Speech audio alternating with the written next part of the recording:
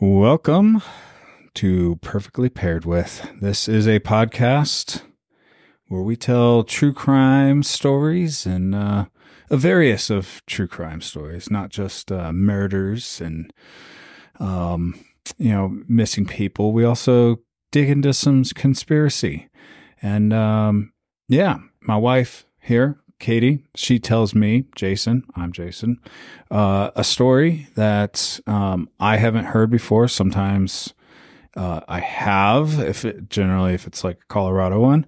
But we do pair these stories with a drink, and we enjoy these drinks while she's telling us all the details, which is a lot of fun for us and hopefully for you.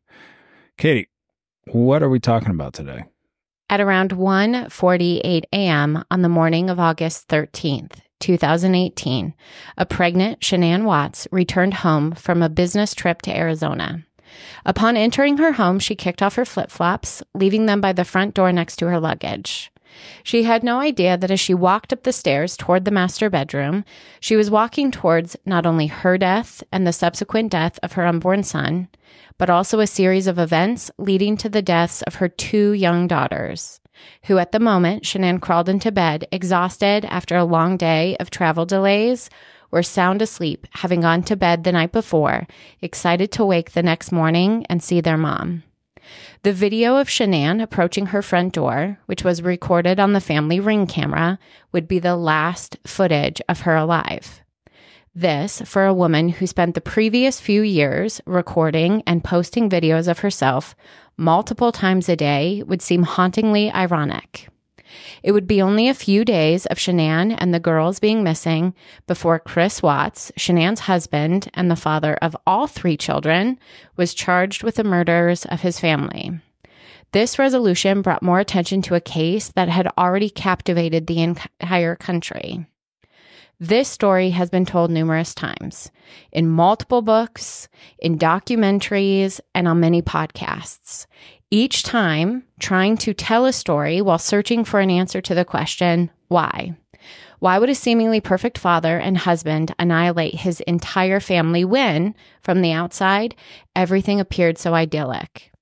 Well, I have my own theory, and my theory reminds me of a famous line in an Eminem song, which goes, "Maybe that's what happens when a tornado meets a volcano." But for this true crime tale, the line would have to be written, "Maybe that's what happens when a covert narcissist meets and marries an overt narcissist." A tornado meets a volcano. Yeah. You get tornado lava. Really bad Creating science fiction movie. Yeah. Like Sharknado. Yeah, exactly. Lavanado. All right. I've been excited for this one. I obviously remember when this happened. This basically happened in our backyard. It is not far from us, and we know the area very well. I had the just happenstance of showing a home in the neighborhood, and I had a feeling it was in this neighborhood because I've looked at it on a map. I'm like, I'm pretty sure it's around here. I look it up while we're in the home. It's literally next door to what happened. We're actually going to talk about something that occurred in the house that you showed the day after, I guess the day of.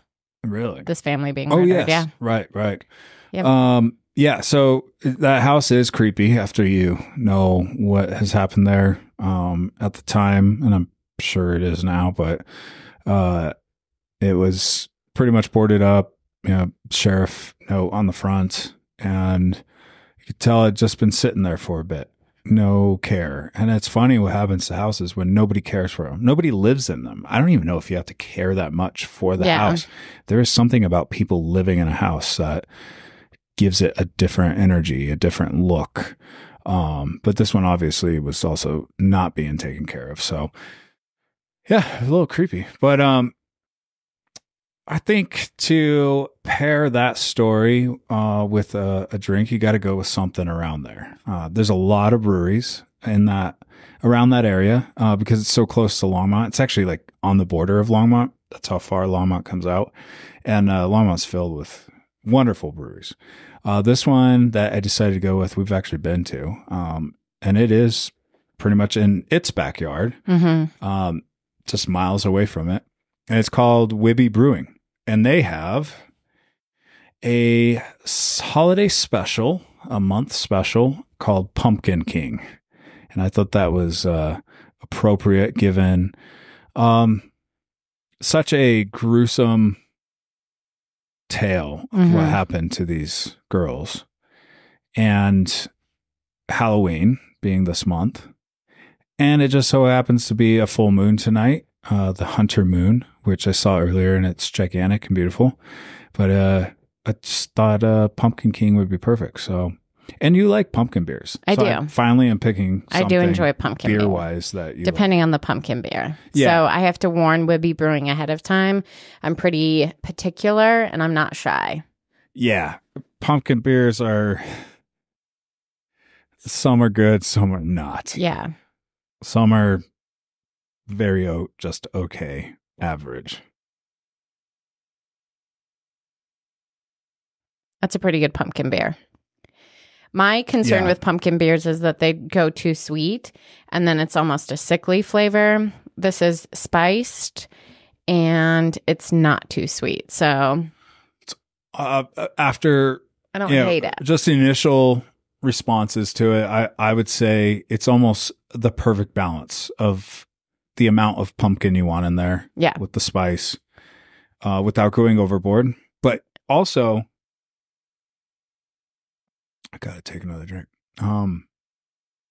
If you go under, like there's not enough pumpkin, it's almost like watered down pumpkin beer. There's just something off about it. That's just... It's not how I want my pumpkin pie to taste, but I imagine this is how a very healthy baked pumpkin pie would taste. Like not overtly sweet, definitely pumpkin, definitely spicy. Yeah. Yeah. Very, very natural. I don't hate it. No, I like it. It's pretty good. Not too definitely shabby. have a few of these. Yeah. Well, this is a really long story, so you might. Now, a pumpkin beer from a brewery in Frederick, Colorado, is perfectly paired with a story that on the surface is creepy. And as you get deeper and deeper and deeper into it, it gets even more creepy, which definitely matches the theme of Halloween. So there are 3 types of narcissists: covert, overt, and malignant. In my opinion, Chris Watts was a covert narcissist, meaning he was self-conscious, socially insecure, and introverted. His narcissistic actions were more subtle. And although not shown in any obvious way until the end, Chris proved to be self-absorbed, and even for the people who should have meant the most and been the most important to him, he lacked any empathy. Shanann, on the other hand, was an overt narcissist. She had an inflated sense of self-importance, believing herself to be superior to others, especially her husband and his family. She had a constant need for praise and admiration, which she found online for her exaggerated and boasted about accomplishments as a sales representative. And like other overt narcissists, Shanann was overly focused on status and wealth, despite her financial situation being less than conducive to the life she wanted to live. And in the end, this combination would prove deadly. Now, at no point am I indicating or saying that Shanann's actions or personality traits make her deserving of the atrocious things that happened to her. Nor do I say she should share in any of the blame for the choices that Chris Watts made. But if we want to understand a crime that seems beyond explanation, we have to honestly consider the people involved for who they really were. Otherwise, we are coming to conclusions working with faulty premises. So, Shanann Rusick was born on January 10th, 1984 in Passaic, New Jersey, to Frank and Sandy Rusick. Later, her parents would add a son, giving Shanann a little brother named Frankie.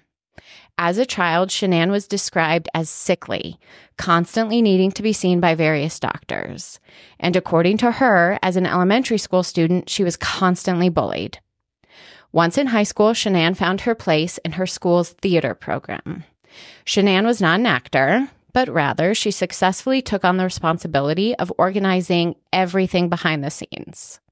It was in this theater group that Shanann found a confidant in her drama teacher. She would tell a Mr. Matt Francis that her parents were going through an awful divorce at home and that her dad was never really there for her. And on top of that, he was completely unwilling to show her attention. The only problem with that is that Shanann's parents, up through the day she was killed, remained happily married. There was never a terrible divorce in the works, begging the question, what kind of person lies about such an ordeal for the sake of attention? Now, Shanann's first marriage would be to a man named Leonard King. The couple married in 2002. King then joined the military in the hopes that he would eventually be able to attend law school. Shanann would ultimately drop out of college in order to fund their lives. To do this, she found a job selling pagers. Which, I don't know if we need to explain what a pager is. I feel like some listener maybe has heard of it and didn't know exactly what it was. Back in the day, before cell phones, well, there was cell phones, but before everybody had cell phones, they had these things called pagers. And you could page somebody. You called the pager. And you put your phone number in. Yep. You could also like input a message through numbers if you got creative. And the pager, it would communicate to this person. Yeah. So if I paged you, you could pick it up and it would say like, I don't know, 911. Yeah. It would be like, call me right away. And then you would go find a payphone. I wanted one and my dad wouldn't let me because he said, you're not a drug dealer. You don't need a pager. Now, by 2006, Shanann was a manager of a cell phone store called the Dirty South.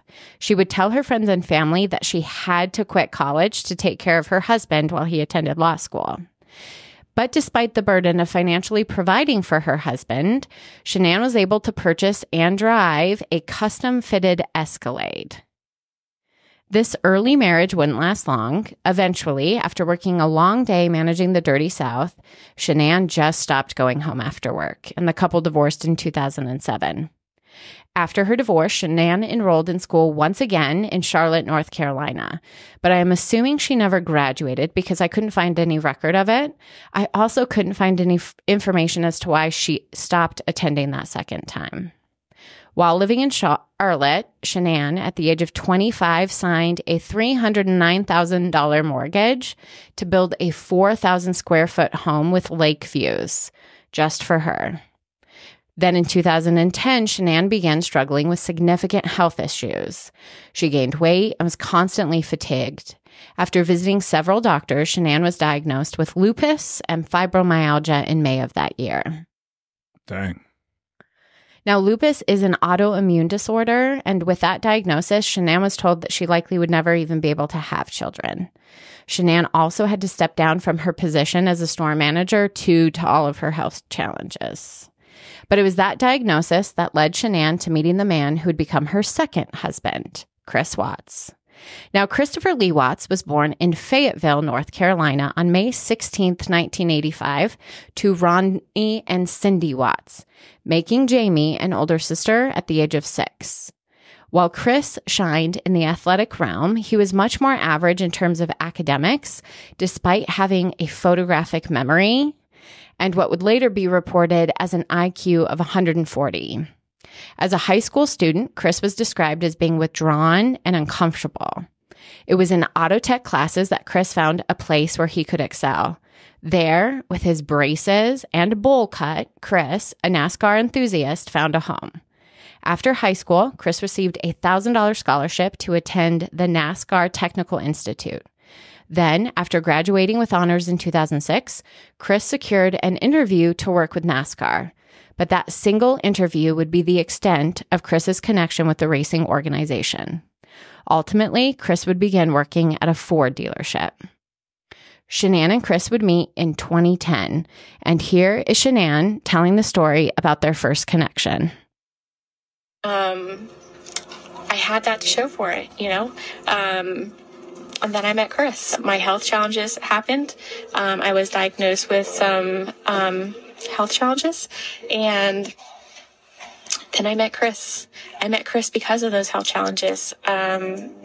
My friend sent me a friend suggestion for him. It was actually his cousin's wife.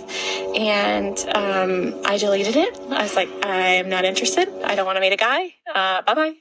So I deleted her friend suggestion for him. I was diagnosed 2 months later. And I went through one of the, I would say, darkest times of my life because things just got scarier, worse. I thought my life was crumbling underneath me and I didn't know which way to turn. And I got a friend request from Chris. I was in a really, really, really bad place. And I got a friend request from Chris on Facebook. And I was like, what the heck? I'm never going to meet him.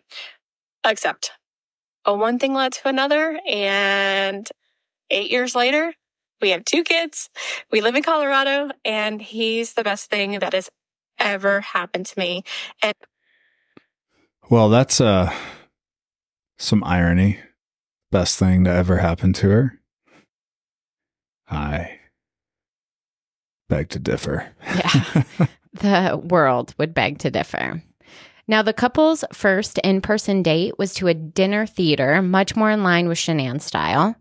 On the next date, the couple attended a Kid Rock concert, which matched Chris more.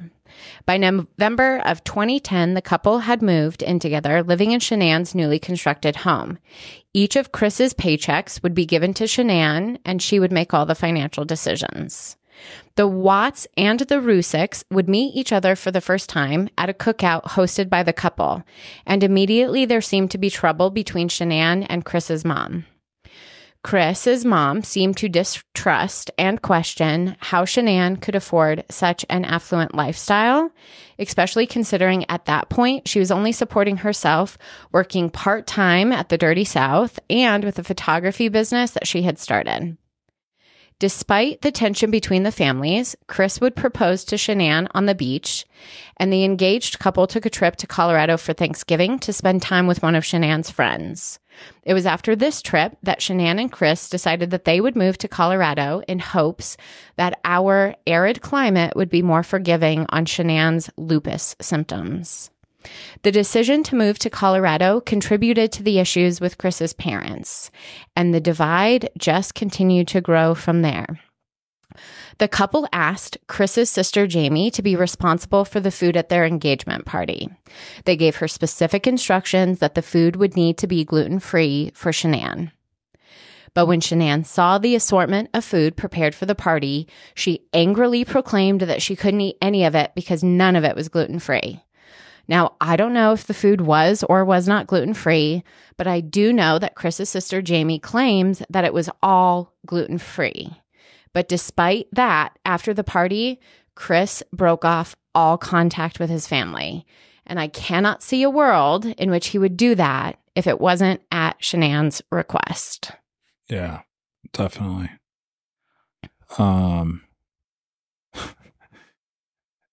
Well, especially what year is this that they're moving to Colorado? Or they are in Colorado when the gluten-free thing happens, right? They are. What year is that? Or around kind of like 2011-ish. Oh, geez. 2010.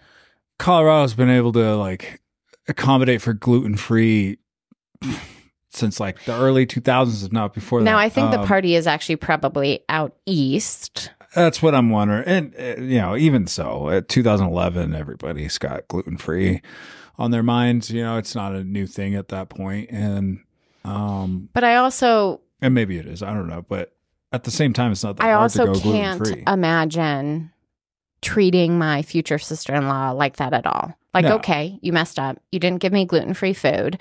I'm going to be okay because I'm a grown-up and I'm just super happy to be engaged to your brother. Sure. I'm not going to lose my mind and then make my husband stop talking to you. Yeah, give her the benefit of the doubt and the food isn't gluten-free, but at the same time, guarantee you. When I made certainly the claim, not 100% of it was not gluten-free. And to me, that's like, you're dealing with somebody that's and again, I'm not a little crazy. trying to put any blame on Shanann. I think the world goes out of their way to make sure victims don't get blamed.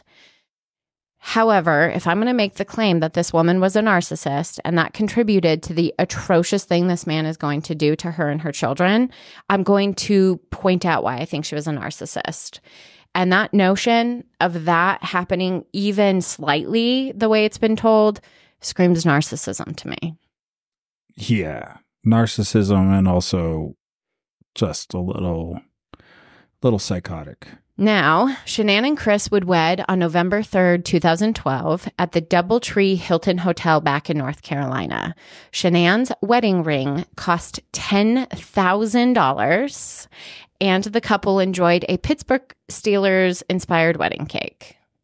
Not that that has anything to do with Shanann's need for fancy things. We're just football people, so yeah. Their wedding cake was Steelers themed. I mean, that's kind of cool to go with the football thing. Yes. But $10,000? Yes. Whoa. Chris's family did not attend, nor were they welcome at the wedding. What? The only member of his family to go was his grandma. Holy crap. Is he an only child? No, he has a sister, Jamie, who messed up the anniversary dinner. Jeez, we just or the engagement dinner. Wow. Yes. That's strange. Now, the newly married couple returned to Colorado to settle and build their life in Frederick, which is a smaller suburb nearly 30 miles north of Denver. There, Chris was able to qualify for a mortgage on a 2-story, 5-bedroom home located at 2825 Saratoga Trail. The mortgage payment on that home was $2,800 a month, which I mention because finances will prove to be a stressor later on in their marriage. So just keep that in mind. Just out of curiosity, because I think it's gonna weigh on me, but do we ever touch on how she was able to afford the new build back where they first moved in? She says she any worked of the her mom's tail concerns off. Of how she's able to afford all this? We don't. I think she actually was managing 2 of those cell phone stores. I think she probably had a relatively decent income. I think she probably bit off a lot more than she could chew. But again, she wants to present a certain lifestyle. So she was just going to make that choice. Okay. And I also want to say that I think narcissism is like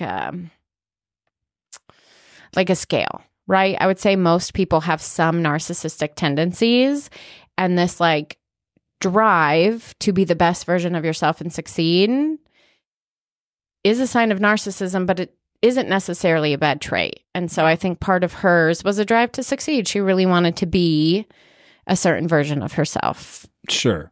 And the actual like bad traits of narcissism, which I agree, I think actually most people have a bit of narcissism in them. Well, I don't know. Some certainly seem to lack it, but what we would think of as narcissism, the negative things to it and why we name it, it can be somewhat ebb and flowing, you know, like you're not like constantly like on that plane and making everybody miserable around you because you just think you are the shit and you know everything, but it can tend to come out a little more often than, you know, someone that's just normal and you're just like, oh, that was weird. Yeah. You get more times that after you are murdered, people are like, oh, I remember this, and that. Yes. Now in Colorado, Chris found a job working at a Ford dealership, and Shanann worked at a pediatric call center in Aurora, Colorado. Pretty soon, the couple discovered they were expecting their first child, and it was that pregnancy that actually served as a catalyst for Shanann and Chris to reconnect with the Watts family. So for a time, after letting them know Shanann was pregnant, there seemed to be some actual familial relationships going on between Shanann and Chris's parents. Shanann and Chris welcomed their first child, a daughter named Bella, on December 17th, 2013. Bella became a big sister in July of 2015 when Celeste, another daughter, whom the family would call Cece, was born. But despite the reconciliation with Chris's family and the births of Bella and Celeste, life was not as perfect as it seemed for the young family. Shanann's friends would describe her as bossy. Even Shanann would almost proudly admit that she was the dominant one in the relationship, while Chris played the more submissive role. Shanann really liked things done a certain way, and considering her OCD and the fact that she expected Chris to do all of the cleaning, Chris often appeared to others as totally subservient, incapable of standing up to his wife. Jeez. For example, there was one time when a friend asked Chris for a ride to the airport, and nearly making him late for his plane, Shanann insisted that Chris finish cleaning their home before he was allowed to leave. What the... Now, this tension caused by the power disparity in the relationship was only compounded by the Watts financial situation. In August of 2015, the couple filed for Chapter 7 bankruptcy to address their $450,000 worth of debt. At the time, the couple was making a combined $4,910 a month, which should have been enough if the family was willing to budget appropriately. But Shanann had certain expectations for her standard of living and desired to live a life well above their means. How much debt was that again? $450,000. Now, there were some medical bills, I think almost $100,000, between $70,000 and $100,000. Jeez. Shanann had neck surgery. There was some like college loans, and there was just a crap ton of credit card debt. That is still just with when the amount they make. Like I want you to just, unless she went through cancer treatment or something, you know, for years and years and years. It was decades. an elected surgery for $70,000. I still don't understand. How do you get to almost $500,000? I don't know. Debt? I don't know. And when asked about it, Shanann's response was, well, things just seem to have gotten away from us. Chris, on the other hand, was completely blindsided. Like, he had absolutely no idea that this was the financial situation they were in. Did she bring, or do you have any idea if she brought a lot of that with her into the marriage? That is a really good question. I have no idea. I bet she did. Well, I actually can speak to the sale of her home back in North Carolina. Yeah. When she sold that home, she actually profited around $40,000. So I don't know. Homegirl liked to spend. But even so, like, people stop giving you money at a certain point. I don't know. Okay. Now, Chris I want to know her tricks. Like, they stopped me rotating credit cards at a certain time at a much less than that. Now, Chris would eventually change careers due to carpal tunnel syndrome, which he developed working on car engines, ultimately joining Anadarko, which is an oil and natural gas production company, and he worked as an oil field operator. Shanann, too, would find a new way to make money. In January of 2016, Shanann began as a sales representative for Thrive. Now, Lavelle, a $1 billion a year direct sales company, offered Thrive products, which were to be sold through individuals. These Thrive products included patches, shakes, vitamins, and bars that were to provide nutritional support as well as help with weight loss management to its consumers. Patches, huh? Patches. That's a weird one. In the end, Chris was wearing 2 of their strongest patches, and it affected him. What? Significantly. I just don't hear of anybody wearing patches for nutritional value anymore nowadays. But maybe I'm wrong. Maybe I just don't. I don't click on the right ads in Instagram for them to pop up. Now, Shanann became one of these Thrive sales representatives, and it was this decision that I believe set everything connected to the Watts family murders into motion. A part of Shanann's approach to not only finding people to buy the Thrive products, but also finding other people willing to sell Thrive products beneath her in an almost pyramid scheme-like business model, Shanann created a prominent presence on social media, primarily using the Facebook platform. I mean, it is a pyramid scheme. It is. Yeah. Yes. Yeah. You look at how it works. I don't want to get sued. Just, you know. When you just look at the picture of the structure, whatever way they it looks like a pyramid. Yeah. Michael Scott could draw it for us on a whiteboard if we need. Whatever way they show the funnel, just tip it so that it makes the pyramid and you'll see it. Now, the transformation from Shanann's first Thrive-inspired video to her later ones is pretty dramatic. Her first video shows an uncomfortable, self-conscious, but brutally honest and vulnerable mom clearly trying something new and outside her comfort zone. But her later videos showcase a confident woman who seems to thrive, no pun intended, on the attention garnered and the false sense of importance she truly felt that came from a world in which you, through a camera, can present the exact person you want to a world of people who adore and support you. Like this. And I'm going to be honest. I didn't really like Shanann until I started watching her videos. And at least the person she presented was very endearing. I was endeared towards her online personality. Like, it very much felt like this woman who thought her life should be more. And then she found a way to make it feel like her life was more. And she just embraced it.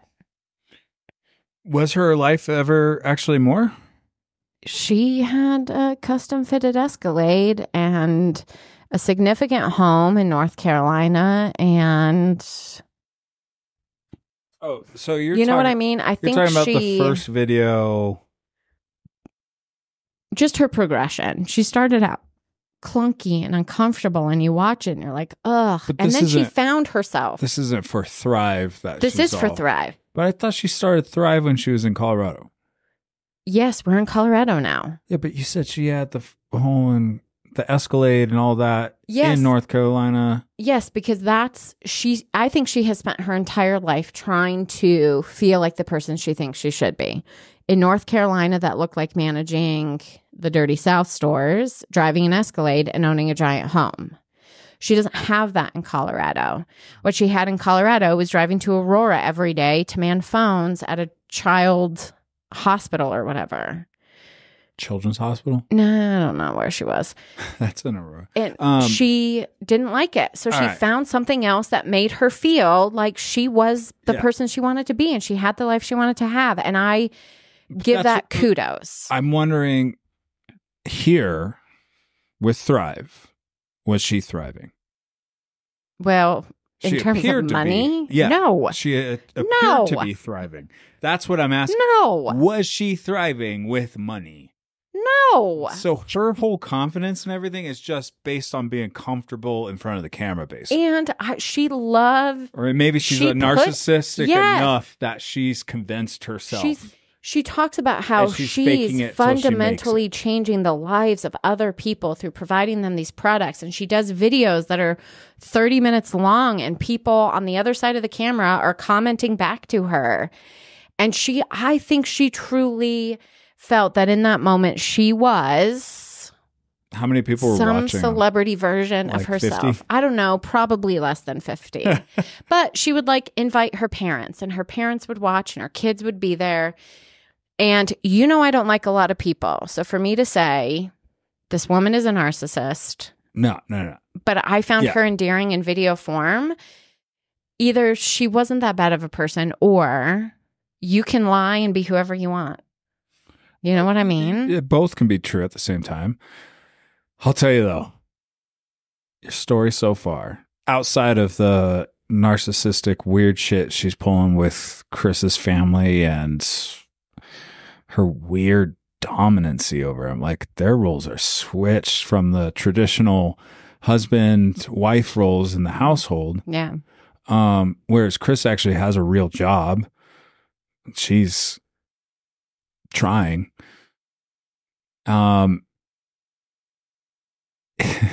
Outside of that, everything's reminding me of a great Halloween movie. Edward Scissorhands. Like Oh. they've moved into this little because we also the neighborhood that they're in. They were. I'm pretty sure they're the first owners of that home. I think they bought it new build. If not, they were the second owners very quickly. Chris after is the only one built. who bought it because he was on the mortgage. She wasn't. Right. And so yeah, they're in these, all the houses look the same, little neighborhood, and she's got the what is the Avon calling. Avon, yes, Avon calling. I love that movie. I would just say lines from it all night if you let me. So let's continue. But isn't that like somewhere in that neighborhood in Edward Scissorhands is Shanann Watts as well, trying to sell everything, and it's now with social media. Yes. Now, the Thrive products also seem to transform Shanann physically. She lost weight, and according to her, she was no longer in pain, which is a symptom of fibromyalgia, nor did she need her lupus medication any longer. Is there any chance she didn't actually have lupus? So there's an entire online world which question whether or not she had lupus. And the biggest reason why is if you have lupus, you shouldn't be able to have children. And she became pregnant 3 times. I grew up with somebody with lupus, and it's not something that it's not something that just goes away completely. Like you have good times and bad times. Like it will present itself at some point. Well, I will tell you this. There's quite a bit online if you want to look into how the world hates Shanann that they go into. Lupus. There's a whole world of Shanann haters. Oh, dear haters. Gosh. Yes. It's Does everybody start each message with, look, I don't think she deserved to die, but... No, they don't. They start messages with, if I were her husband, I would have killed her ages ago. It's really, really terrible.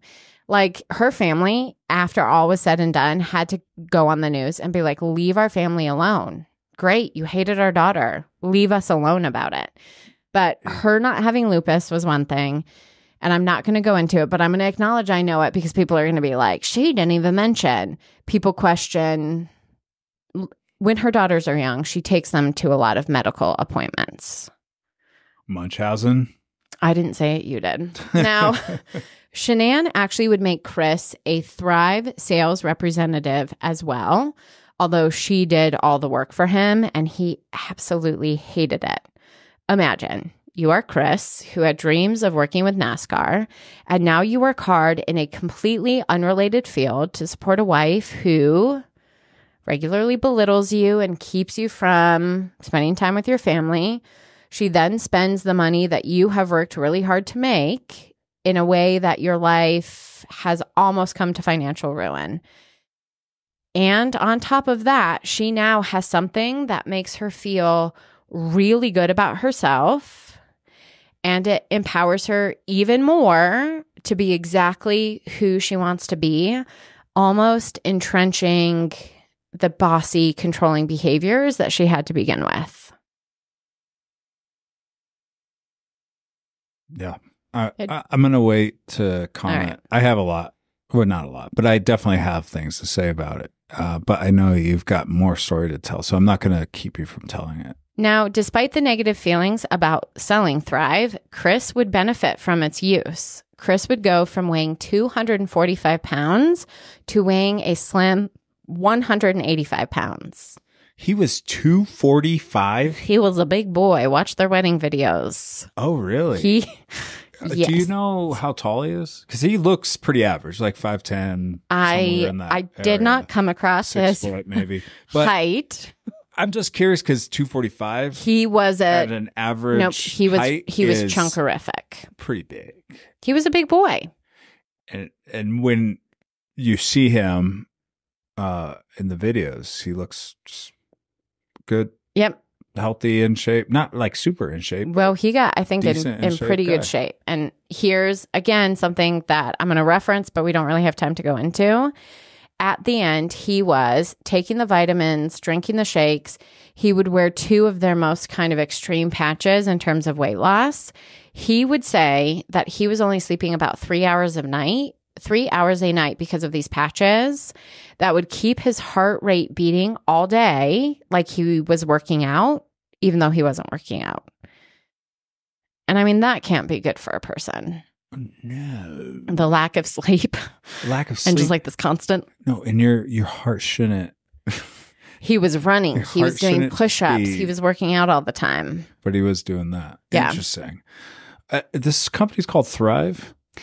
The product is called Thrive. The company is called Lavelle. Lavelle patches. Okay. Interesting. Don't wear them. 3 times. Now, by September of... Shit I will get done. Goodness gracious. By September of 2016, Shanann was a 40,000 VIP promoter. Don't know what that means. And was earning trips for her and Chris and the use of a new car. So I think she had a Lexus, which was paid for by the company she was working for. Just like, is it Avon? Is that the pink? Oh, that's Mary Kay. Mary Kay. Yeah. Mary Kay will buy you something. Yes. Or give you something. Yeah, because you have to present a certain lifestyle for people to believe you and consume products and put patches on their body. Pink Escalade. Yeah. There you are. Now, despite any additional income, the Watts continued to outspend whatever they were earning, including $25,000 a year in tuition for the 2 girls at the Primrose Preschool, which to Chris never made any sense considering Shanann worked from home. And his daughters were just 3 and 4 years old. He didn't see a need for them to both attend full-time preschool. It was $500 a week. That's insane. But I totally agree with them. We live in an area where most parents, we hate them because we took that Chris approach. Kids don't need to be in preschool. Why don't you just let them be kids? Let them be kids. But then you get them in a real preschool, kindergarten, and then it's all everybody else can write. Way behind everybody. Now, having children attending such a preschool only boosted the life that Shanann wished to project to the world, despite the reality of their actual financial situation. And if you think I'm exaggerating about Shanann's treatment of her husband, here is a video that she willingly posted to Facebook. Now, to give you some context, Chris is dressed like Santa. He comes in through the front door planning to surprise the girls. Now, the girls are terrified and they want nothing to do with him, but Shanann is going to push on. But you can clearly tell that she's in a bad mood. So we're just hearing the audio of this. Well, they are. I want you to watch it. Yeah, I'll watch it. All right. Ho, ho, ho. You're Santa. Yes. Where's the phone? On top of your car in the garage? I needed it for pictures. Love them. Oh, this is hard. As one parent. Make the phone so I can get pictures. Oh, please. My husband's a genius. Doesn't listen. Boy, that's a short video, but I feel like I got a lot from it. Not to speak ill of the dead, but I guess I'm going to. She kind of seems like a bitch. Yeah. Like just and the type of bitch. She's not a bitch to everybody, but she's a bitch to her husband, which means she's definitely a bitch to other people, but not everybody. But it's like this subtle. I don't know. I think the thing that gets me the most is that, like it didn't seem like that far off of what you see in just marriages in general. Like we've been married a long time. We know a lot of couples. We've seen wives be bitches to husbands, husbands being assholes to wives, both of them doing it at the same time, separately. This type of thing can happen. Like you expect your husband to be at a certain level of proficiency and they're not. And you get kind of angry, you say something, but then you realize later, oh, I was being kind of, I shouldn't expect that of them. Yeah. The fact that she recorded all this and put it out there Yeah. after tells me she has no recognition of who she's presenting herself to be. And how it had to have made him feel, because she's saying these things about him as she's walking into the garage, so he's not privy to these really kind of demeaning comments. He had to watch it on Facebook. All right. Presented to family and friends and strangers that she obviously probably would have befriended for the sake of selling Thrive. And he had to acknowledge that my wife is completely okay with calling me an idiot to her sphere of influence. Yeah. And that would have had to have sucked. And there he is, trying to do something nice that I guarantee you was her idea, with the Santa costume. He's got it on. He comes in with the bag. You can tell he's kind of winded because the thing is super hot. And he sits down ready for the kids. And she asks, where's the phone?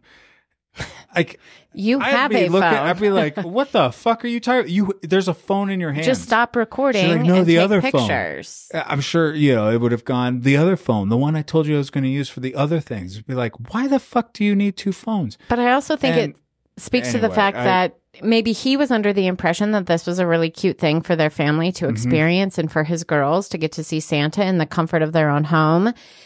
And then it became very clear in a matter of 2 seconds that it actually was a photo opportunity for a video that she was intending to post. And the whole thing, you can watch it all. You said it was short. The video itself is really long, and it's just kind of cringy. It's just kind of gross. The girls are terrified.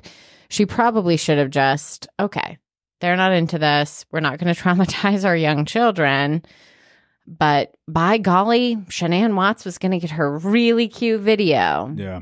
Well, again, we're just trying to find a why here. And again, here's the deal. Nothing Shanann did warranted what happened to her, but not every victim in the world was amazing, kind-hearted, wonderful. No. And if you want to understand what happens, you have to understand who Shanann was, and that video shows you who Shanann was. And again, both things can be true, that she didn't actually deserve it, but there can also be the other side of it where it's like, did she drive him to break? And just the callousness to other people's feelings. Yeah. She didn't think twice. That's what I mean. It didn't matter to her. He was a prop. So we've got, in this world that she was creating, we've got all the stories so far that you've told that and other believe people, you me, I'm going to tell you about how awful Chris Watts was. This first episode, that's why I don't want to shines a light on Shanann too much on it. But right now, from what you're saying, we've got a lot of other witnesses to a lot of the shit that Chris had to put up with and what his life was like. And again, we're just looking for the why. What made him snap? Was it that he was just going to snap at some point? Or was he a bow that bent so far? Tornado, volcano. I love that you threw in an Eminem reference. To be honest, I didn't even try. That's what I thought of. These two forces were going to bring about total destruction. Now, and it only describes what a bad movie's a bad horror thriller, or what should be a blockbuster, but it's like the C version of it, the B version of it.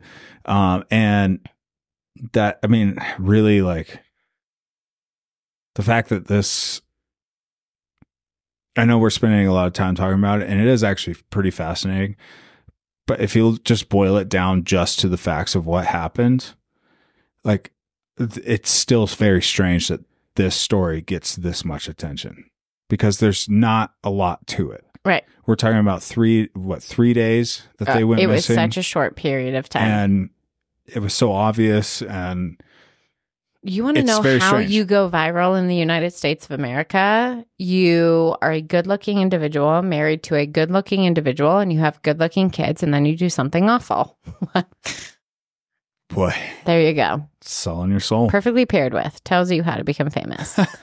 Now, by May of 2018, the Watts family, despite having already filed for bankruptcy once, were once again in dire financial straits. They were many months behind in their mortgage payments, and the HOA of their neighborhood community was actively suing them for unpaid fees. But despite these bleak financial circumstances, Shanann had a surprise for Chris in June of 2018. In another online video, Shanann, wearing a shirt that said, "Oops, we did it again," tells her husband that they are expecting another child. So I want you to watch one more video, and I want you to do it with the lens of a man, of a father who has been told 3 times that you're having a baby. And you tell me what you see in Chris's response. Okay.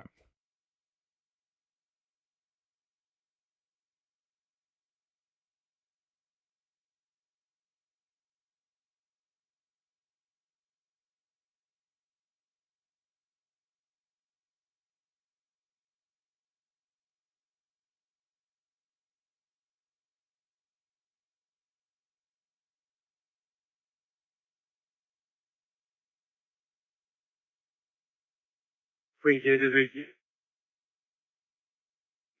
like that shirt. Really? Really? That's awesome.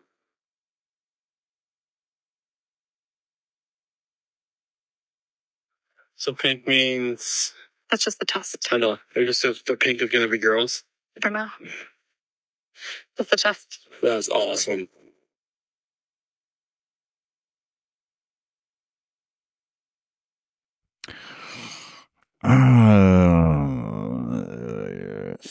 It's the wow at the end. That Yeah, which we actually had to cut that off because computer froze, but I did see the end, and he does say "wow" with the kind of just tensing grimace upon his face. Yikes! And actually seeing that face, then you think about I thought his reaction was actually pretty good. He was like, Yep. kind of excited, but at the same time, now that I'm thinking about it, dude played that pretty cool. He did until the second he thought he had done his job. And then you see this like true glimmer of panic. Like, Which he's very well trained. And you can watch hours of her videos in which he's in the background playing this very like husband.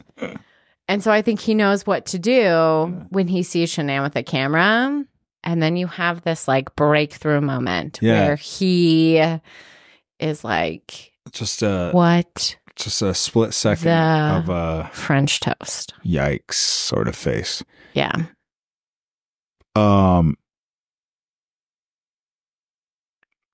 I just don't understand the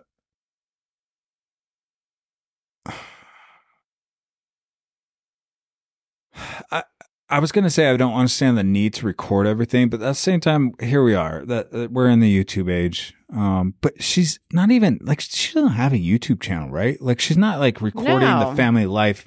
This is all for her business. Yeah. And like promoting herself. Yes, and then I would argue it also just makes her feel fulfilled as an individual. Sure. But at the same time, the recording everything you do in life kind of doesn't apply to her in my understanding of what those people that do that, the reason they're doing that, which I do understand because I have 3 kids and I see them watch other families live their lives. Yeah. And these families have had the camera on for years before they ever make it. And then they make it, but they always have like a goal. And her goal is just to sell more fucking health shit. Like it's weird. It's weird the fulfillment that she's getting from kind of such a small thing that actually I don't know. It doesn't equal like I want to make it. You know, she wants to make it in this. No, I think she just wants to be successful. I think she wants to be successful, but I also think she wants to like she wants some likes on her videos, but she doesn't realize garners the attention and the affirmation. I just can't imagine being an introverted, shy spouse and having these most intimate moments recorded and projected to the world. Yeah. Yeah. I think for Chris, it probably was a very challenging thing. And that's where like even his like. Then why it's not a special moment. It stops being a special moment between a man and a woman expecting a child. It's even his like the glimmer that you got of like, oh, maybe he doesn't feel excited about it.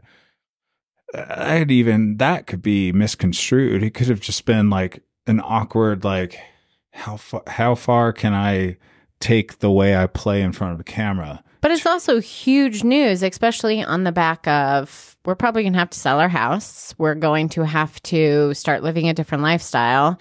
And now you're telling me we have a baby. You've just put one more thing on my plate as the provider of this family that I'm going to have to account for.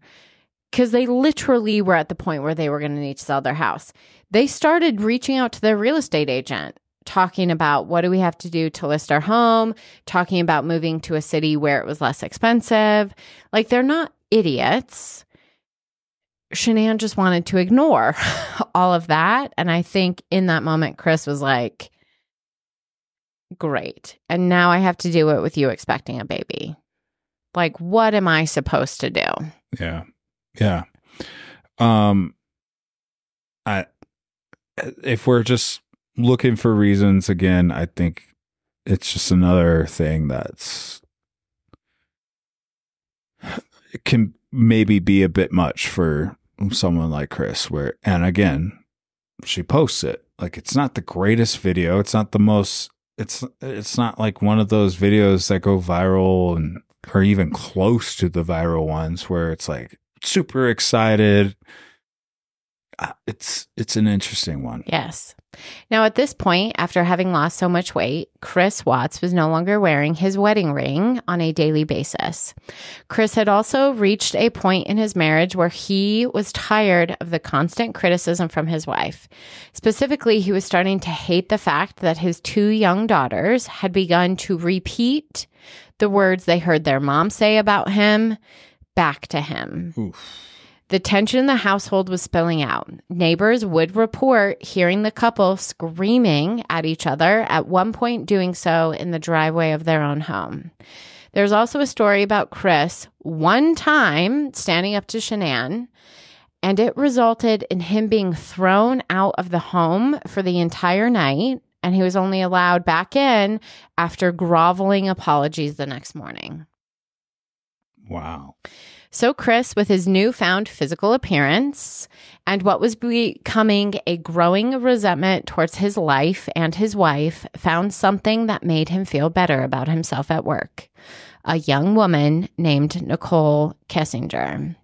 At the beginning of June, Chris had to reach out to Nicole Kessinger for support with a work issue. 5 days after this initial interaction, Chris sent Nicole a follow-up thank you email.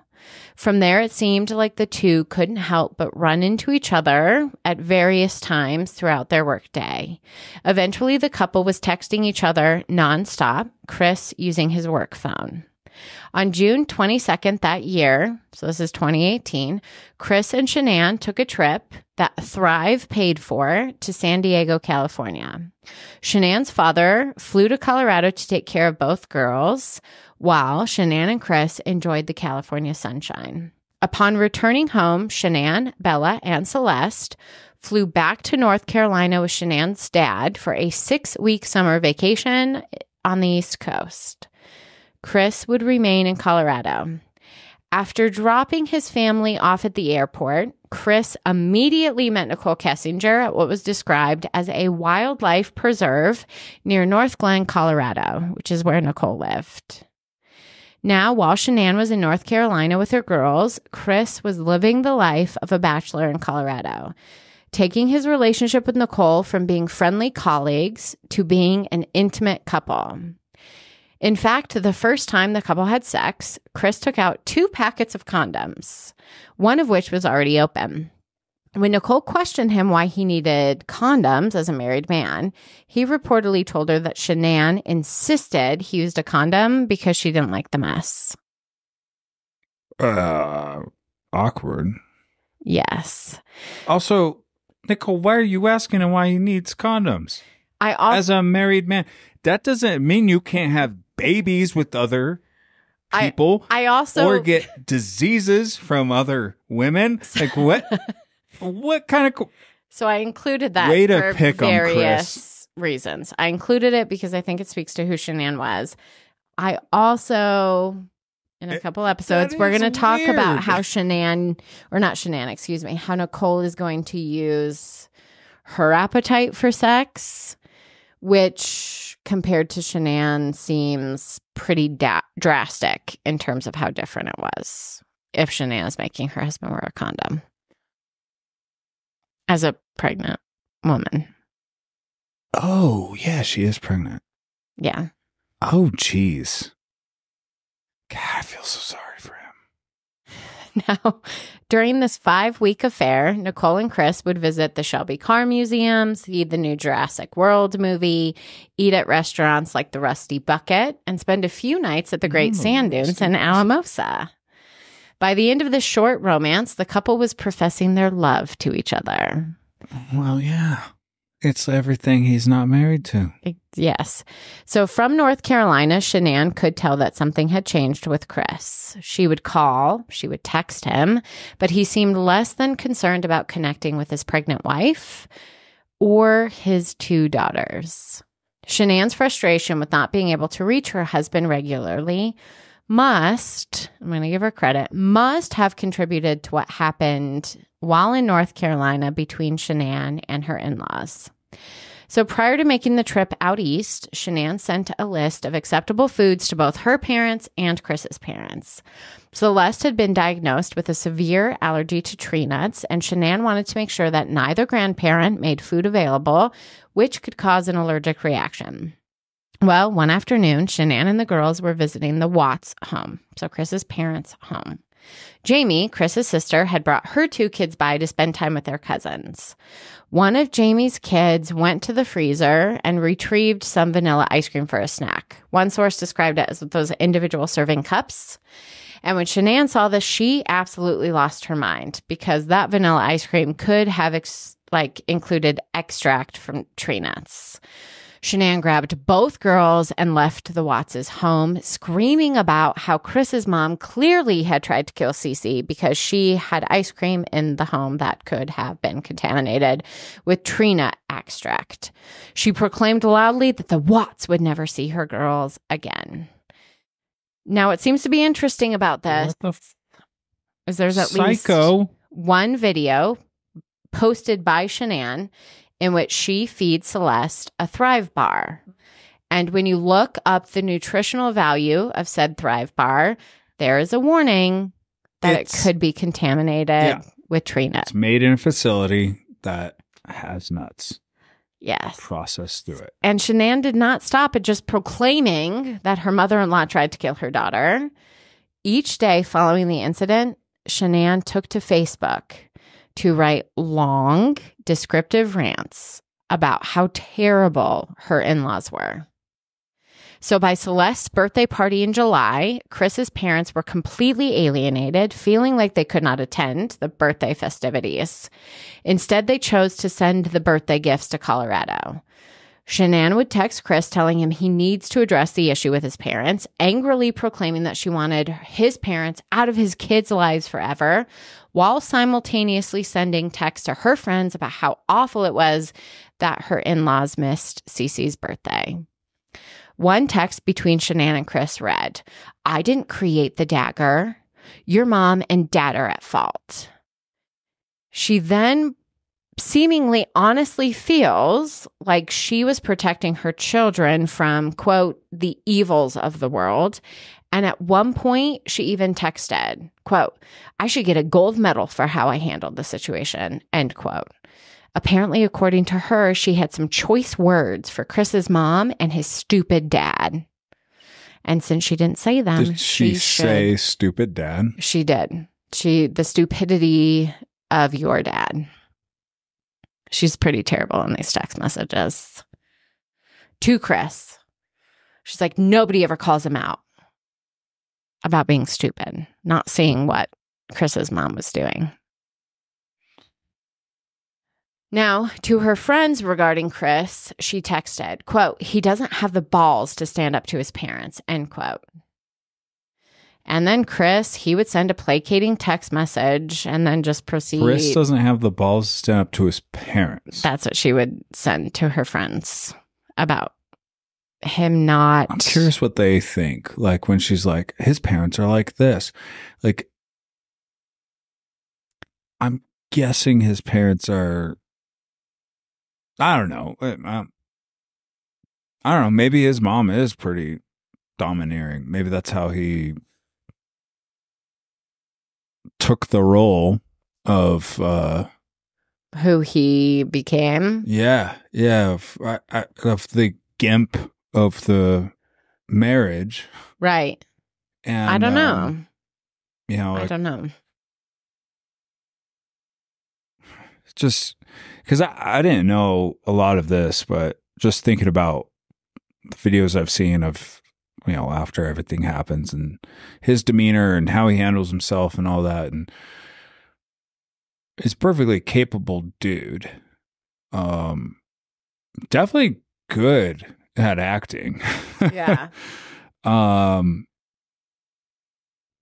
then you hear about the behind the scene life that he's had, and it does make me just kind of question, like, what kind of self-confidence he actually had. I don't know. It's very, very strange. So keep going. I'm still taking everything in, and this is, again, we are not speaking evil. No, or we're not. Bad of we're the not. dead. But again, but can we there's please people look that at die. the situation for There's what it is? people that die, and they haven't necessarily done something to deserve death, but they have contributed but to their actions could have contributed to the circumstances that led to their death. They treated a certain way to decide, I can't like, and I'm sorry, have there's you no in living anymore. And I'm there's sorry, a but control we also issue. we also live in a country where divorce between a man and a woman is not favorable towards the man. Yeah. And now, knowing a lot of what you said, I'm starting to like think, but maybe he didn't feel another option if he actually wanted to see his kids again. But then that makes me, well, don't get comfortable on Team Chris, because I know. first episode is definitely disproportionate with presenting what kills Shanann as an overt narcissist. But Chris will have his day in podcast court. What kills Chris is, like, I'm on Chris's side. It's the kids. Yes. Yep. Now, while all this is happening, Chris is happy in Colorado, living his life with freaky Nicole Kessinger. On July 21st, Chris took Nicole to the Bandimere Speedway. See, for Chris, he saw Nicole as somebody who got him, who liked the same things he liked. He would tell others that he could be himself when he was around her, unlike Shanann. For the final week of their 6-week trip to North Carolina, Chris flew out to spend it with his family. But this time in North Carolina was strained, to say the least. Shanann chronicled the time, texting her friends about Chris's complete lack of interest in any physical interaction with her. She even questioned whether or not Chris could be having an affair. Chris spent significant time speaking to Nicole on the phone. They would send each other saucy photographs that Chris hid in an app on his phone disguised like a calculator. When pushed, Chris claimed to Shanann that he no longer wanted their unborn child, making Shanann cancel plans she had made for a gender reveal party, which was to take place once the couple were back in Colorado. And on top of everything, Shanann seemed to suffer from some stomach issues, including nausea, vomiting, and constipation, which was particularly alarming considering the fact that she was pregnant. While in North Carolina, Chris was the only one to attend the Watts family reunion. Shanann still refused to allow her daughters to interact with her paternal grandparents or their family members. While there, Chris spoke openly about wanting a separation from Shanann. And according to members of his family, Chris seemed incredibly optimistic about his future. Now, the 4 Watts family members would fly back to Colorado together. Once back in Colorado, Shanann and Chris would attend an ultrasound to find out the gender of their child. There, the couple learned they were expecting a son, whom they decided to name Nico Lee. Despite what should have been happy news to Chris, a man who always wanted his own son, considering he had a really tight relationship with his father, Chris appeared to feel nothing for the unborn child shown on the ultrasound screen. Then, on August 9th, Shanann left the 2 girls with Chris while she took a business trip for Thrive to Arizona. While Shanann was gone, the relationship between Chris and Nicole continued. On August 11th, Chris hired a babysitter to stay with the girls while he took Kessinger on a dinner date. Spending $68 at the Lazy Dog restaurant, Chris chose to pay with a debit card connected to Chris and Shanann's personal bank account. Lazy Dog? The one off That's of our Lazy I-25. Dog.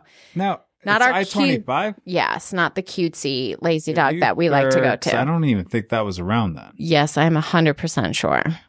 Really? Yes. I thought that was... Yeah, anyway. I thought it came out. I thought the thing opened like 4 years ago. No. It's the fancy one. Interesting. Well, it's still one of... We have 2 Lazy Dogs around here. I think we have the Lazy Dog. Sorry, we're boring you with this. Yeah, it doesn't matter. We have 2 Lazy Dogs around here. I was wondering if it's the one we liked, which is the tiny little one. The cutesy one. Yeah. Now, previously, Chris had used gift cards and a work rewards card to pay for dates with Nicole in order to keep his actions hidden from his wife. In using his debit card, Chris knew that his wife would see the transaction. And see the transaction she did. After comparing what Chris told her he ordered, which was salmon and a single beer, while out to eat with a friend from work after going to a Rockies game, according to him, to the amount spent, it became clear to Shanann that her husband was not being truthful. All he had to do was add like 5 more beers on the receipt. No. Yeah, I got like 6 beers out of Lazy Dog. Got a little crazy because my friend was with me. A lot of people think he did it on purpose. It's like a sneaky... Just to see? No, he wanted his wife to know. Oh. So it was with this knowledge that Shanann returned home during the wee hours of the morning after her flight had been delayed due to weather. Not only did she return home with the confirmed knowledge that her husband was lying to her, but she returned home to a husband who now knew that his wife, after weeks of accusations, finally knew the truth. There was something he was hiding. Now, this couple had reached an impasse, and something would have to give. Now, for normal couples, this impasse might mean a fight, deciding on a separation, or even resigning themselves to divorce. But not for this couple. This overt narcissist, married to a covert narcissist, their ending would be more akin to what would happen if a tornado did ever meet a volcano. And that end is utter destruction. Will it be the wind or the lava? You have to make fun of it.